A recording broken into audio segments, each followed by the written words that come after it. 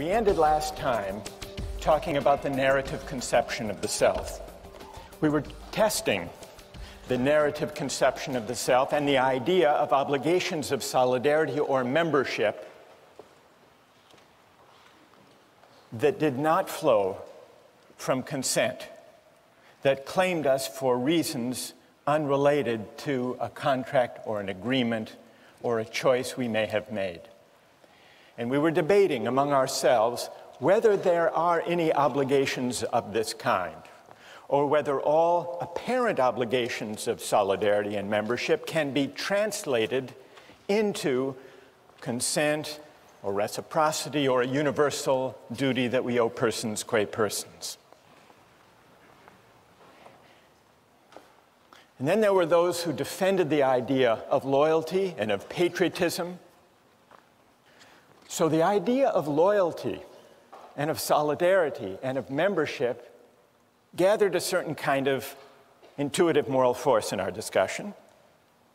And then, as we concluded, we considered what seems to be a pretty powerful counterexample to that idea, namely the film of those Southern segregationists in the 1950s.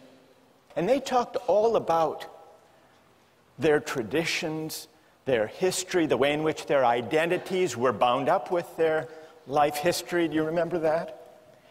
And what flowed from that history, from that narrative sense of identity for those Southern segregationists? They said we have to defend our way of life. Is this a fatal or a decisive objection to the idea of the narrative conception of the self? That's the question we were left with. What I would like to do today is to advance an argument and see what you make of it. And let me tell you what that argument is. I would like to defend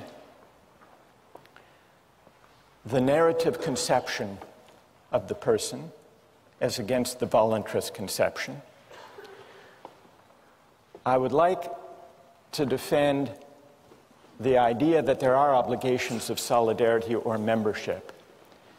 Then, I want to suggest that there being such obligations lends force to the idea, when we turn to justice, that arguments about justice cannot be detached after all from questions of the good. But I want to distinguish two different ways in which justice might be tied to the good and argue for one of them. Now, the voluntarist conception of the person of Kant and Rawls we saw was powerful and liberating. A further appeal is its universal aspiration. The idea of treating persons as persons, without prejudice, without discrimination. And I think that's what led some among us to argue that, okay, maybe there are obligations of membership, but they are always subordinate. They must always be subordinate to the duties that we have to human beings as such, the universal duties. But is that right? If our encompassing loyalties should always take precedence over more particular ones, then the distinction between friends and strangers should ideally be overcome. Our special concern for the welfare of friends would be a kind of prejudice, a measure of our distance from universal human concern. But if you look closely at that idea, what kind of a moral universe, what kind of moral imagination would that lead you to? The Enlightenment philosopher Montesquieu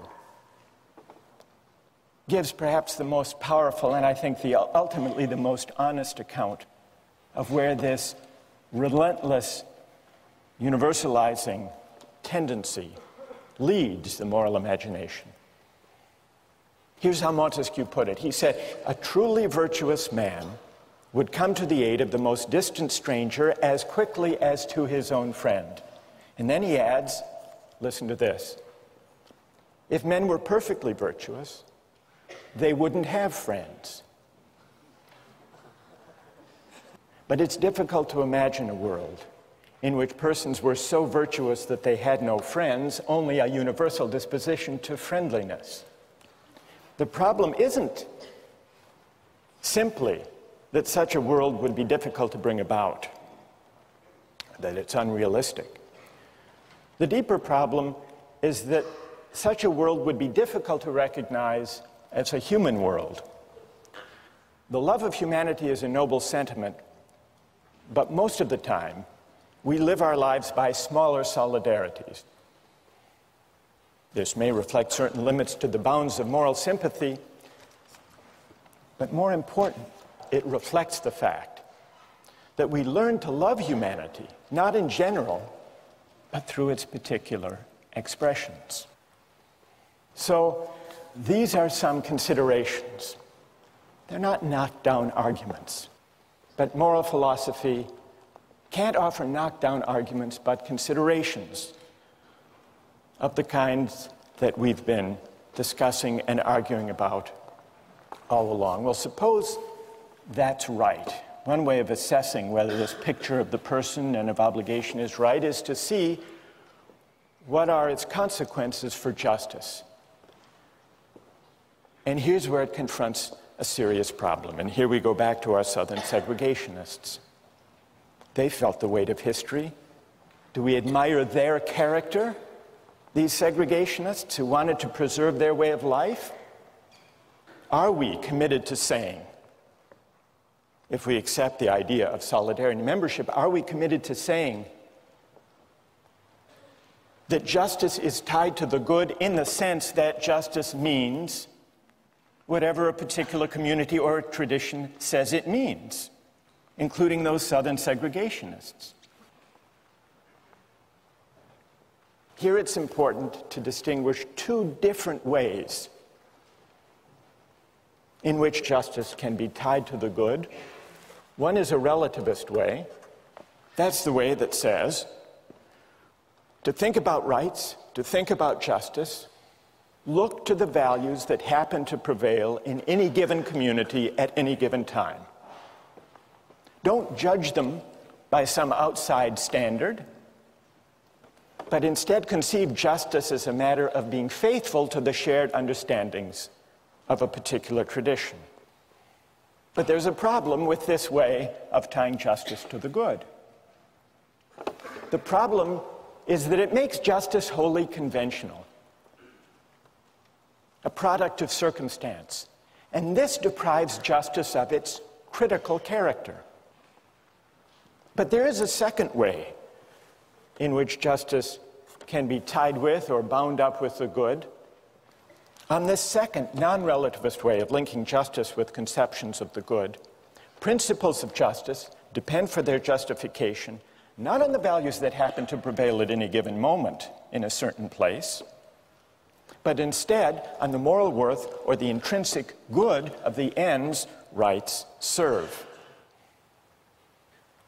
On this non-relativist view, the case for recognizing a right depends on showing that it honors or advances some important human good.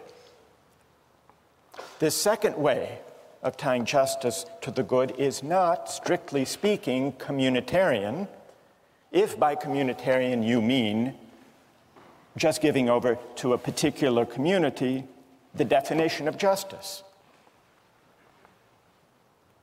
Now, what I would like to suggest that of these two different ways of linking justice to the good, the first is insufficient, because the first leaves justice the creature of convention. It doesn't give us enough moral resources to respond to those Southern segregationists who invoke their way of life, their traditions, their way of doing things.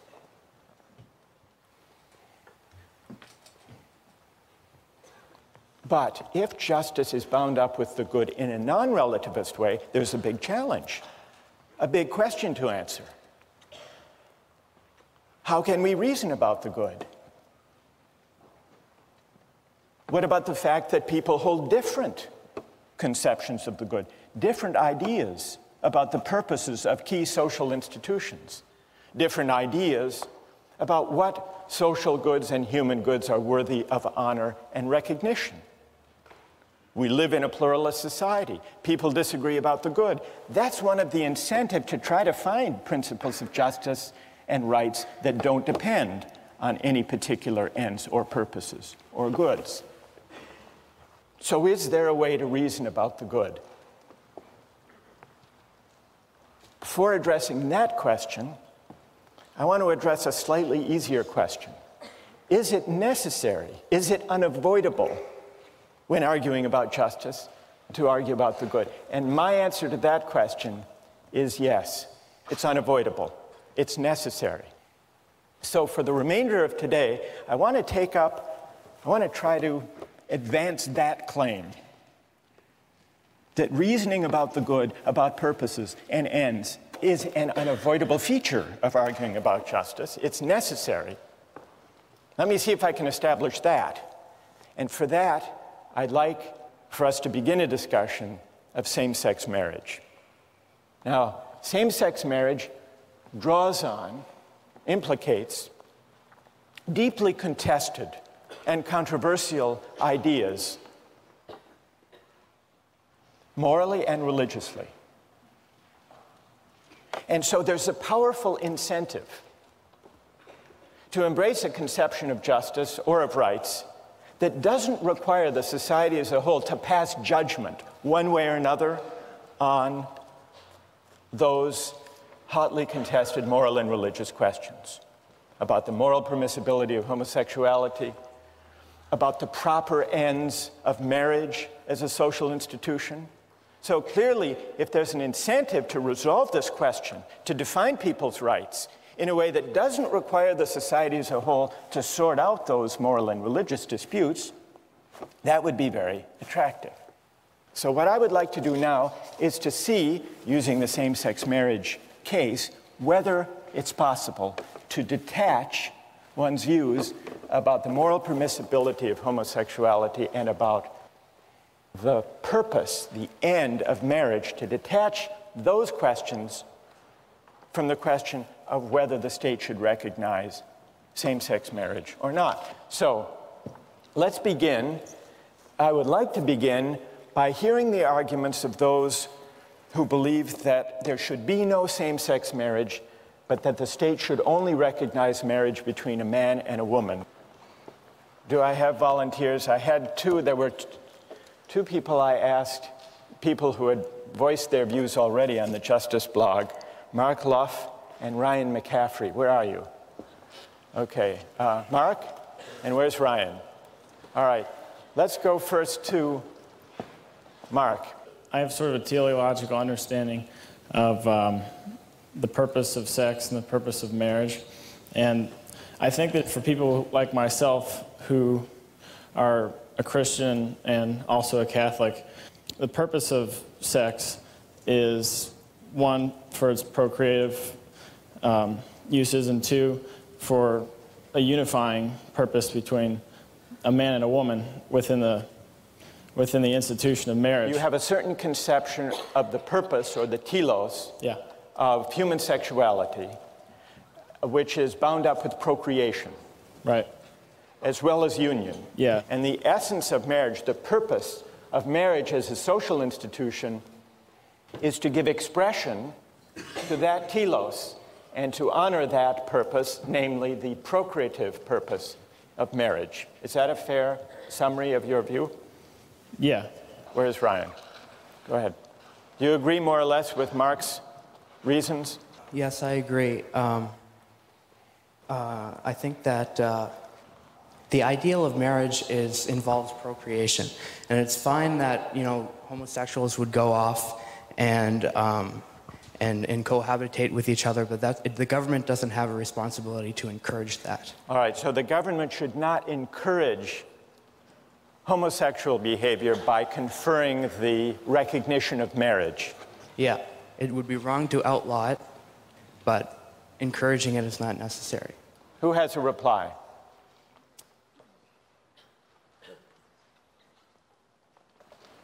Yes. Hannah? I'd just like to ask a question to Mark. Let's say you got married to a woman, you did not have sex with her before marriage, and then when you became married, it became evident that you were an infertile couple. Do you think that it should be illegal for you to engage in sex if children will not result from that act?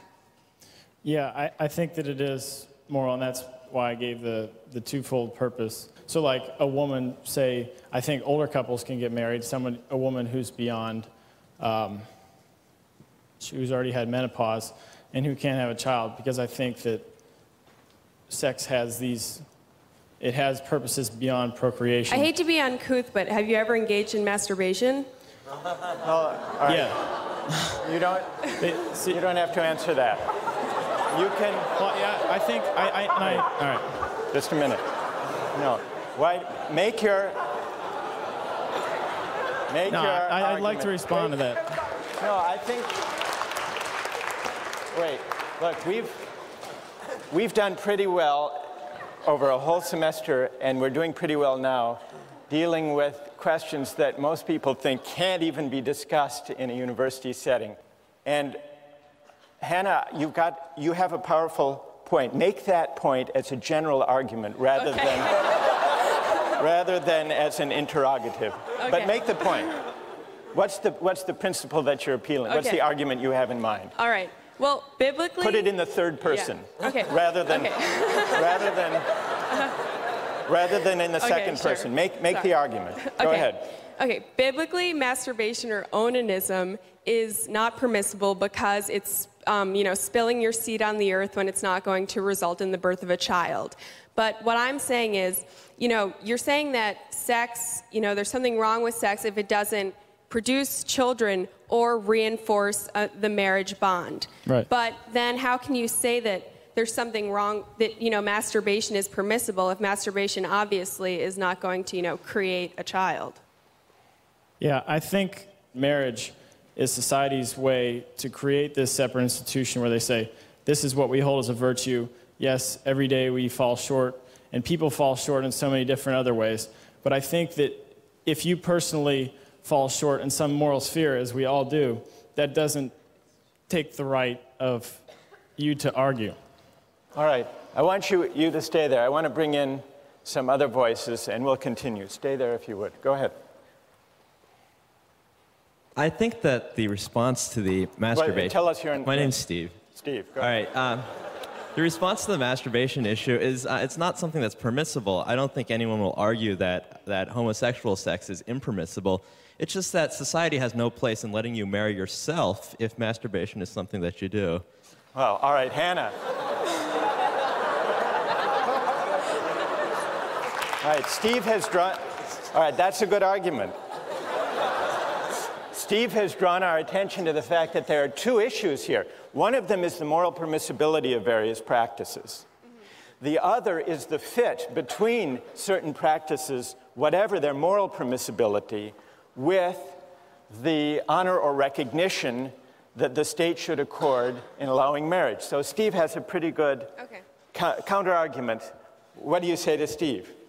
Well, I think that it's clear that human sexuality is something that is, inherent in, I believe, most people. And it's not something you can avoid. And masturbation, I mean, yeah, you can't marry yourself, but I don't think that takes away from the fact that, homosexuals are people too.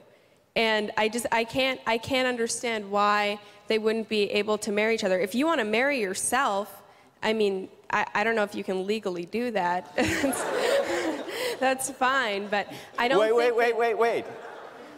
Now, here we're deciding, we're deliberating as if legislators, what the law should be. Mm-hmm. Okay. So you said, Steve, that's fine. Does that mean as a legislator you would vote for a law of marriage that would be so broad that it would let people marry themselves?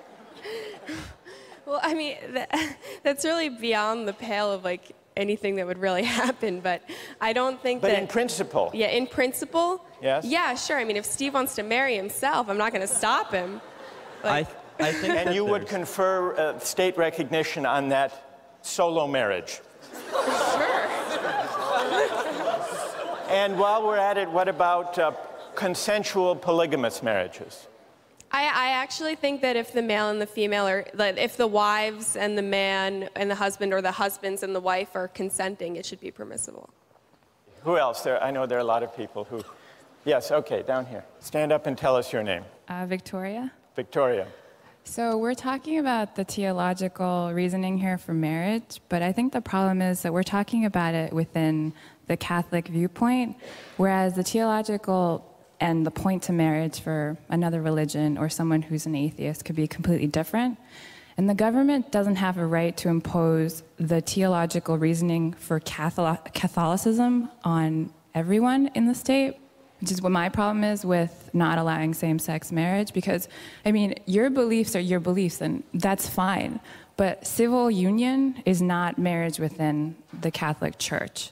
And the state has a right to recognize a civil union between whoever it wants, but it does not have a right to impose the beliefs of a certain minority or majority or whoever it is based on a religion within our state. All right, Victoria, good. A question.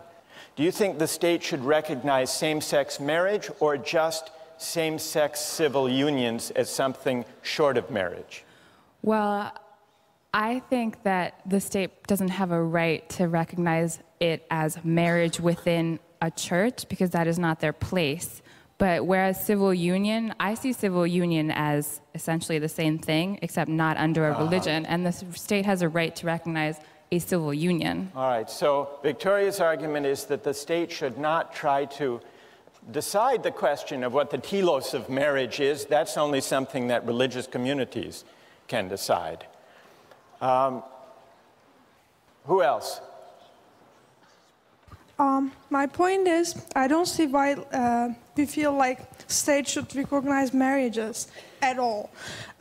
So I'm like one of these 70 people who voted states should not recognize any marriages, because I believe it is a union between a male and a female, or two males or two females.